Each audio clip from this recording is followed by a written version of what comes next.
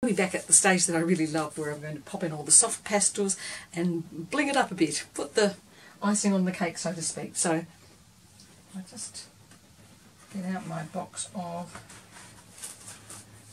So these are the icing colours I've chosen for the reds on the samphire, for the grasses with some highlights. A little bit of aqua here that I'm going to use for some little highlights, and some deep purples for some of the shadows,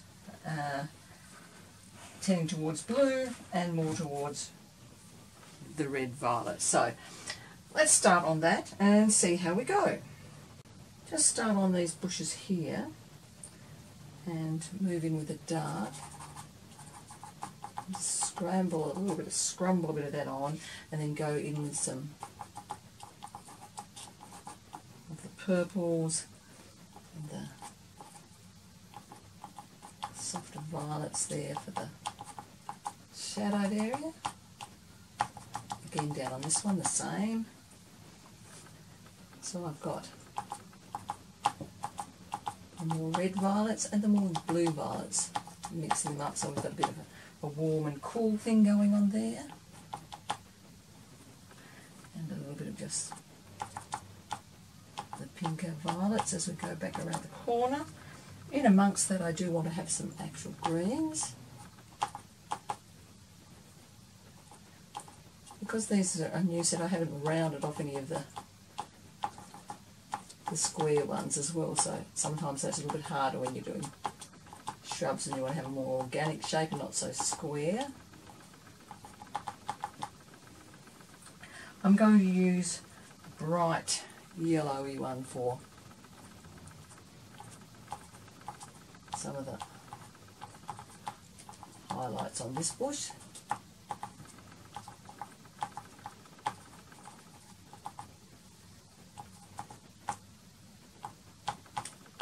Just doing my old jabby technique there, just to get a few hints of individual leaves. I'm not trying to do anything clever with that, just a few hints of individual leaves amongst it. And I'm also going to use a lighter green to put a few individual leaves into, and work a few of those down into the shadowed area as well.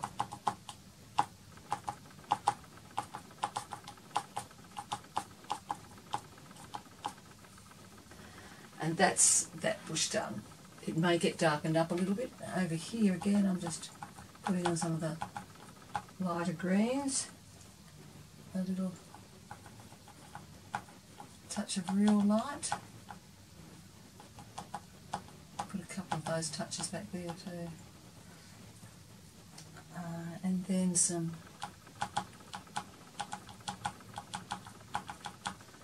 other greens going in. I've got a very dark green there. But I also want to put in some of the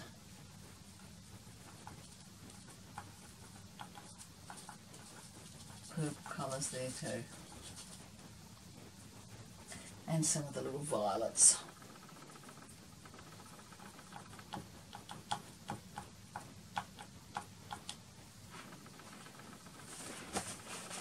And back here,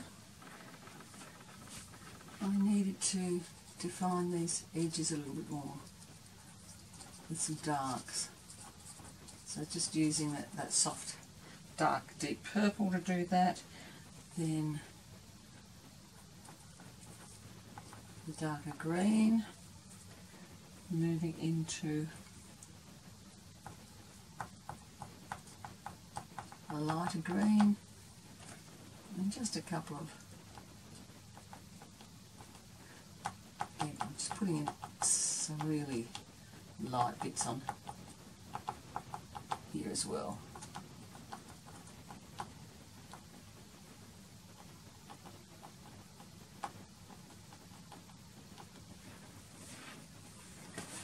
So now they're showing up quite well. This area here is the shadowed area. I'm just putting some dark greens in there for the shrub where it's throwing shadows on them, but I'm also going to use these deep purples as well. And I'm putting that on in this upright kind of motion because that's how these grasses are growing. I will give them a few of the touches of the violets in there as well, and some very deep dark reds, sort of a magenta-y colour here for the very dark reds that are out here that are now in the shadow.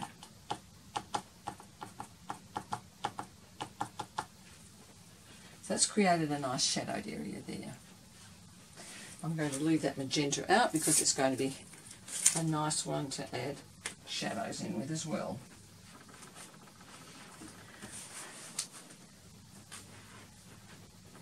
Just need to work back into that a little bit more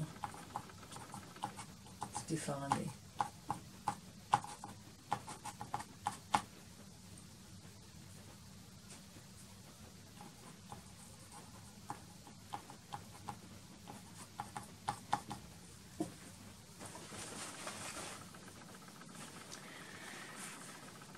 Now I need to work on all this area. I'm going to go in with the darks, just scrabble them across to make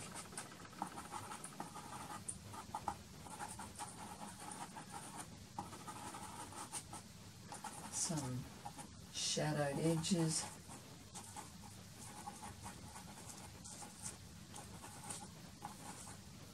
They just deposit so nicely onto there. Here I'm making some shadowed edges again.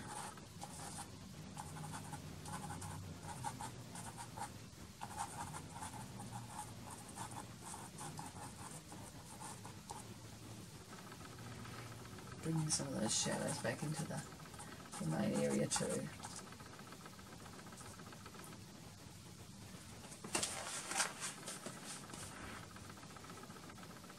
I'm working in some of the darker greens.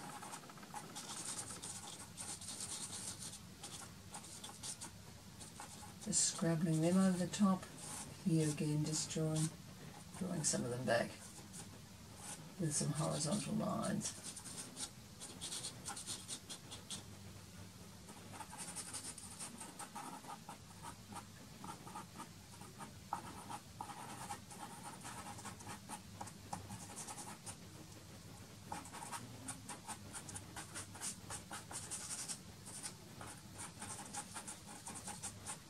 Moving with a nice loose action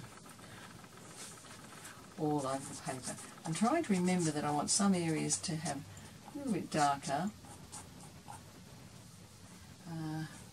but overall this is quite sunlit, so I'm keeping this edge quite loose but quite dark.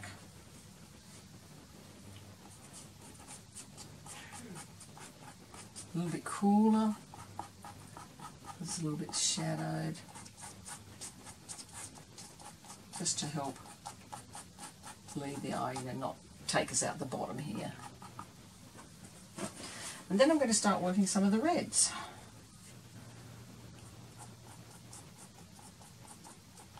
Let's work these all over the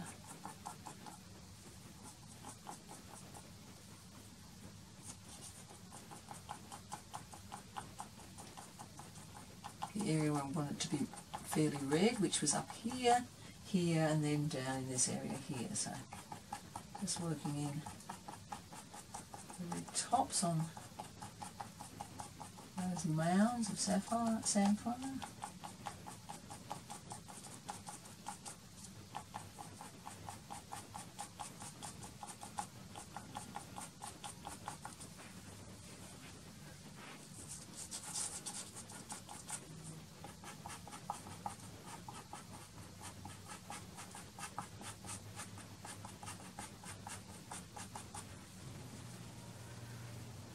And not so much over here, so it's more taking us up that way.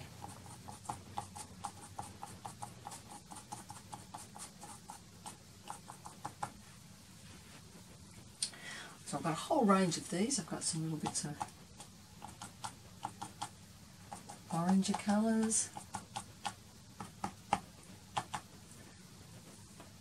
I've got the deeper reds.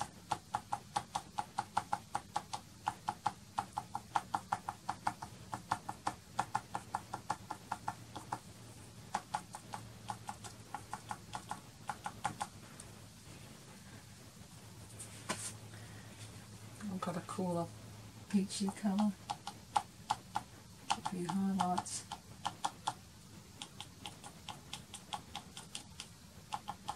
Just to put a little bit of difference in the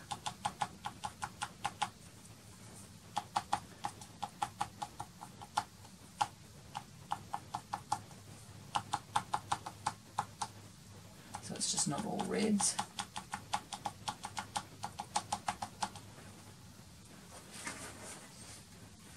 Some pinks.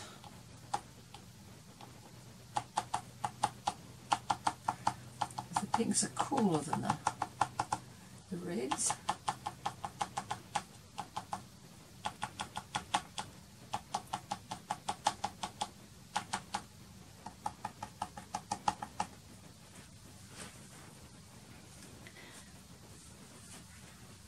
Working away on it. I'm also going to put in some of these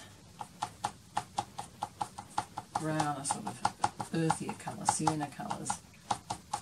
They're very warm.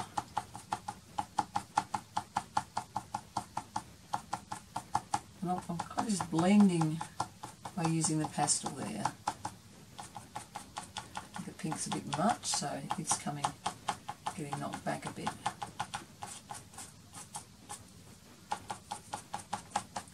I'm leaning more towards this instead of the pink.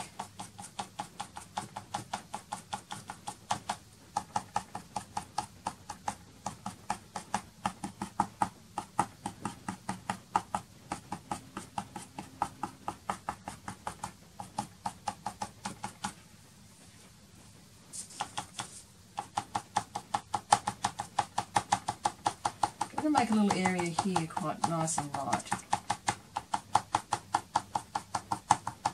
around the shadows there.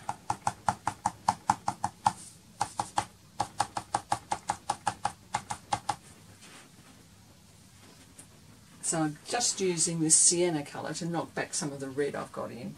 I'm going to do it there as well.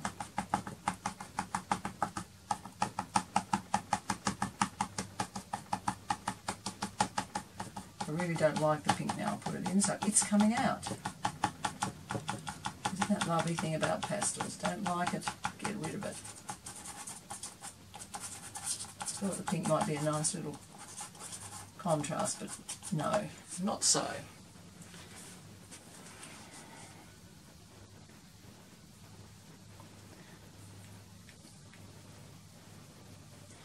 I think this needs to have a little bit more warmth in it too, so I'm going in with this more yellow, not a lemony sort of colour. It's just a little bit warmer than that cool lemon, and that's just allowing me to sculpt those trees, shrubs with a bit of light without it being too bright. Going back over to this one and doing the same. A little bit of the cool will show through, but not as much as I had originally there.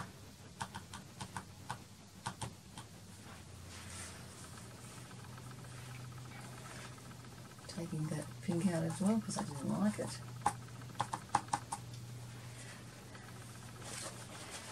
So I've lost a lot of the green in there, and I do want a little bit of green, so I'm going back with this. Add in some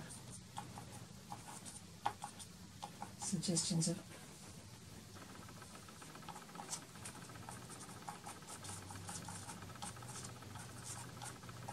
green amongst all of it.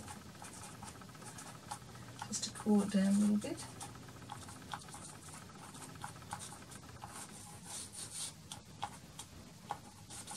Not too much.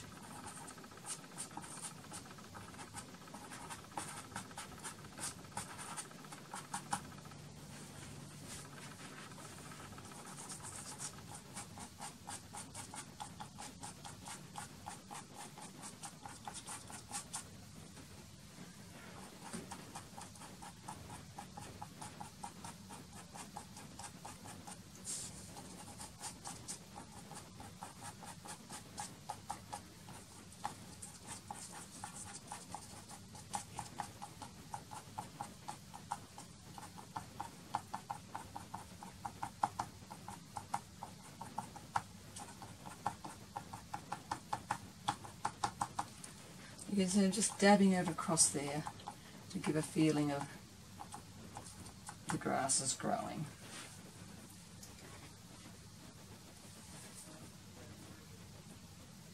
And it needs a nice,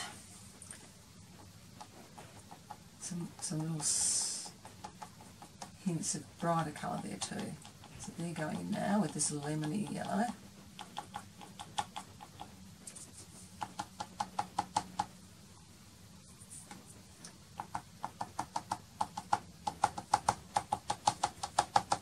And nice little taps of it, just bring little bits of highlights.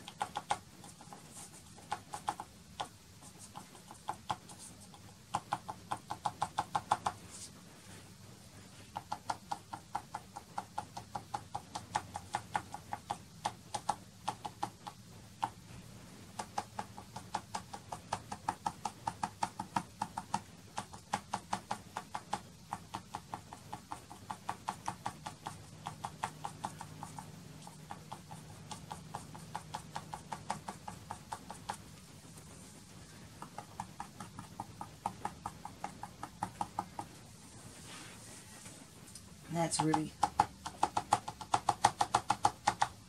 dabbing on the light. Just as I was dropping the light out of the sky there, now I'm dropping it onto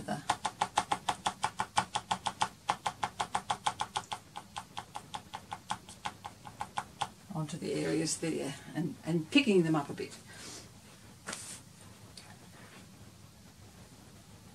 And then back in with some of the reeds, which have kind of got lost a bit amongst all that. So now I'm just picking up some of the reds.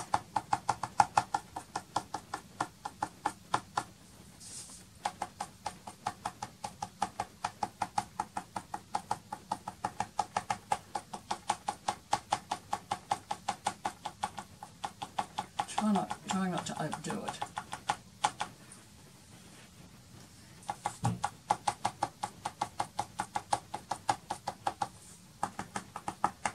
I'm going in with the very dark magenta-y one now to put some of the reds down in this more shadowed area.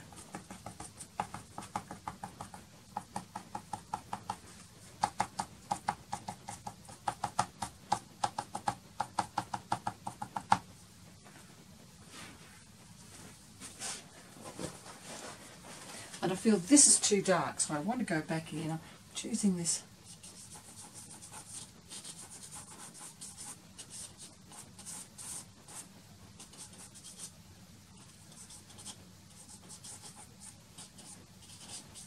just to help lighten it up a little bit there.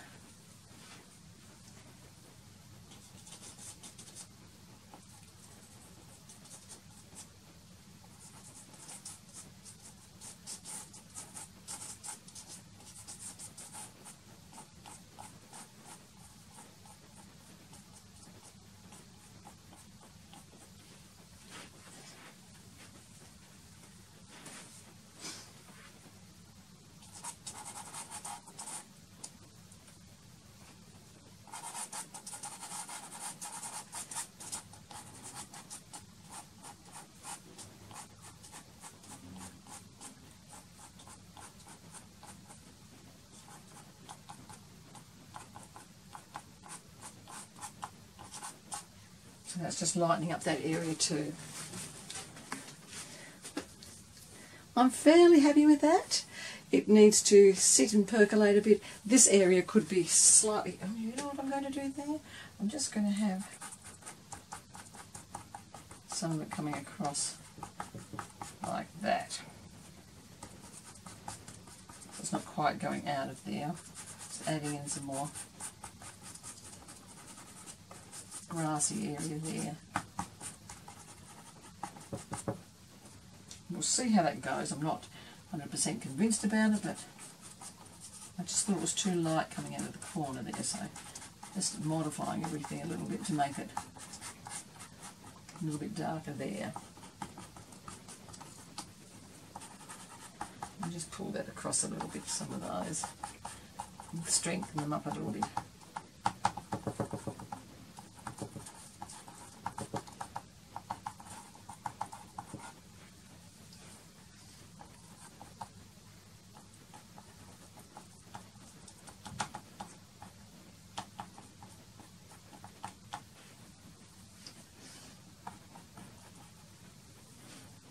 So I've quite strengthened that up. So I'm going to go on with a bit more of this.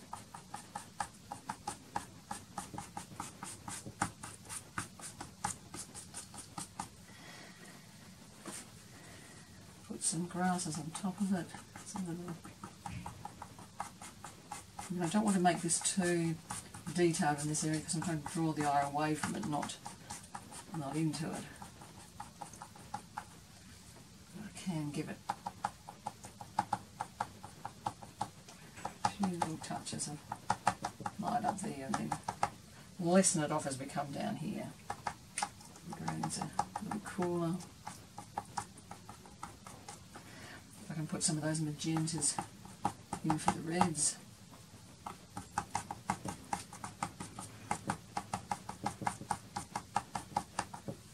And then as we come up, they can get a little bit more.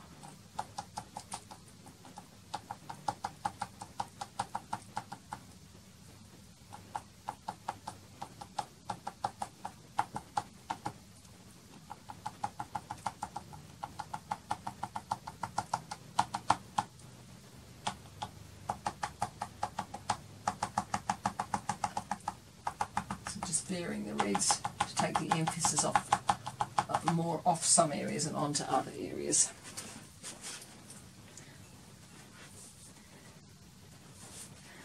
Then I'm going to just pull some swathes of that over this area.